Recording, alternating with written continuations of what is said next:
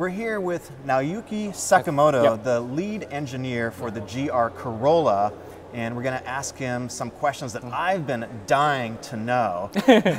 So, first off, congratulations. This Thank is you an very much. amazing, Yeah. amazing car. I think everyone is really excited for this car.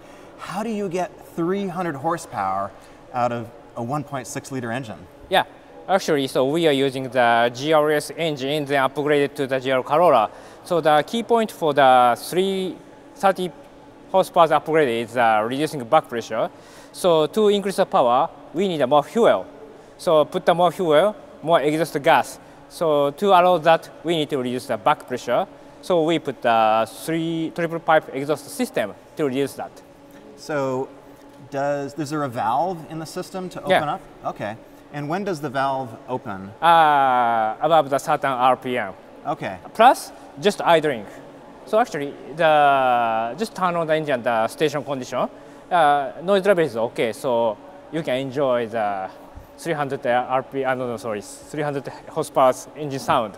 Right, and so is it the center pipe? That's the one that opens with the valve? Yeah. Okay, very interesting. Yeah. Tell me about the all-wheel drive system. Yeah. So you're able to split between 50-50, 60-40, 70-30, right? So how does it, I hear it's very simple. How does this work? It's a very complicated system, so I don't have a confidence to explain in English because not my mother language, but anyway. So actually it is using electric coupling, but the unique point is, so the coupling is here, the front section, rear section, all the front section is rotating faster. So that's the point to make the distribution more than 50% to the rear. So does this adjust on the fly as you're driving? So if I'm on a gravel road and I need the rear spinning, it'll apply more power to the front dynamically? Yeah. Okay, very good. And so this is tuned for both like gravel and track, right? So do I do that by just adjusting the bias in the vehicle? Yeah. Okay. So tell me, why did you make this car? This is this is a really exciting car, and there's a lot of not so exciting cars. So why did you guys make this? Yeah, you know, the Morizo, who is the president of Akio Toyota's nickname, so he has a strong passion to make it ever better car on the racing situation. So we are developing this kind of car from the motorsports technology. So actually, you may know the hydrogen Corolla in Japan. So we are using some parts for the hydrogen Corolla. Actually, engine is the same because the fuel is different. So we are kind of improving through the motorsports activity. Actually, driver is Akio Toyota, Morizo. So he is improving the car by himself. Then we are adapting that technology to the car so that everyone can enjoy the car. Right. Yeah. Great. Tell me about the cooling system in this car. You're making a lot of power. How do you keep it cool? As you know, the front section, the grill is bigger than original Corolla. That's the main factor to make it cool. So we are examining the airflow. You know, the ventilation on the hood, ventilation on the fender. Those are helping the cooling for the engine and the transmission. Okay. Yeah. So I can take this on track, hopefully, and drive it and not have heating issues. So we have a lot of interesting aerodynamics here too. Tell me about the aero on this car. Yeah. So for example, first, we put a flat bottom. So maybe, I don't know you can see, but we are putting many panels below the car to make the ground effect. And also the ventilation for the hood and the fender helps the handling to stabilize the car. So it basically reduces lift a little bit? Reduce lift. Okay. And make it smooth. Right. So this is not built on the normal Corolla assembly line. This is built at the Motomachi Special factory. Special factory? Yeah. So tell me, how is this different than the regular Corolla? Unique portion is a great combination between the craftsmanship with high technology.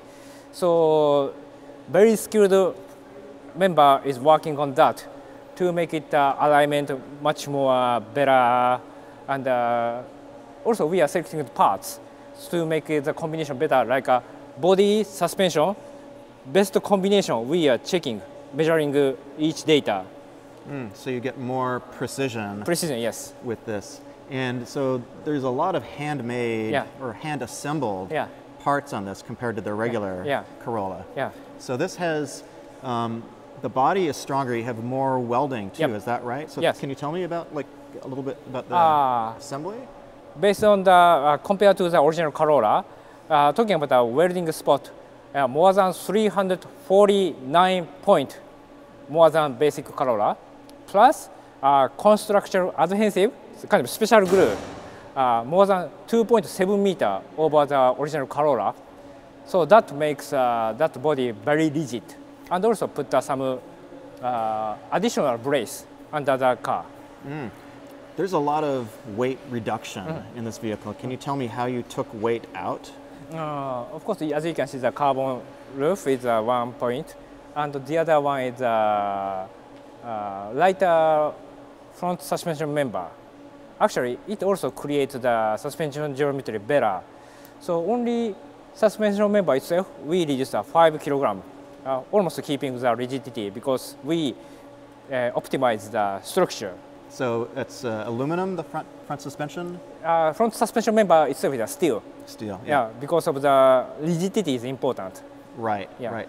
So this is only about 100 pounds more, like 30 kilos more than the regular Corolla. That's amazing. Yeah. Because we have all-wheel drive, and we have all this additional technology. That's very impressive. Tell me about the limited slip, the torsion differentials that you can get. What's the advantage of these over the opened system?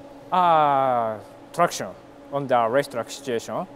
So the reason we are using the AW system is taking advantage of the AWD traction system. So also we need, it's better to put some kind of LSD, but the torsion LSD is a good balance to maximize the traction of the vehicle. And the manual transmission, we have like a special high strength clutch in here too? Yeah. It's designed for the DAT engine. Right. Specific for DAT engine. Is the powertrain different than the Yaris, or is it very similar? For the more acceleration performance, of course, the vehicle itself is heavier than GR Yaris because of bigger body. So we change the differential gear ratio lower than GR Yaris. Well, thank you very much. Thank you. Appreciate your time. Thank you so much, and congratulations. This thank you very much. Very exciting car. Thanks for watching. I hope you enjoyed this special interview with this very special car. My name is Eric. Please subscribe if you're new. See you in the next video.